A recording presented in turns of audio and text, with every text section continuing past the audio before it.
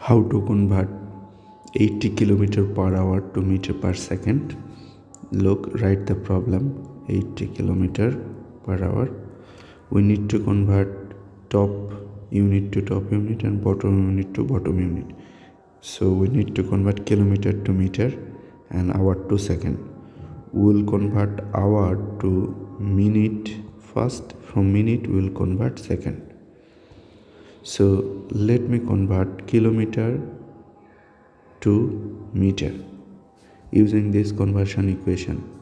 So if I want to cancel this kilometer, so kilometer will come at the bottom.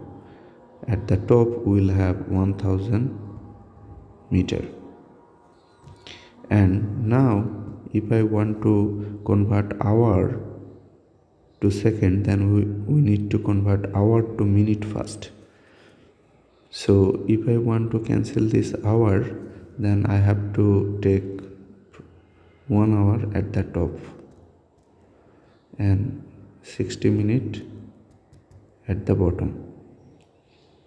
And if I want to convert this minute to second, then I need to cancel this minute, and to cancel minute I will take minute at the top and second 60 seconds at the bottom. Now we have got on minute per second, so multiply top number, and so 80 times 1000, and bottom number 60. And at the top we have meter, at the bottom we have second, meter per second. Now cancel this 0, this 0, this 0, this 0. So we have this. Divide this 10 by 2, you will get 5. Divide this 6 by 2, you will get 3.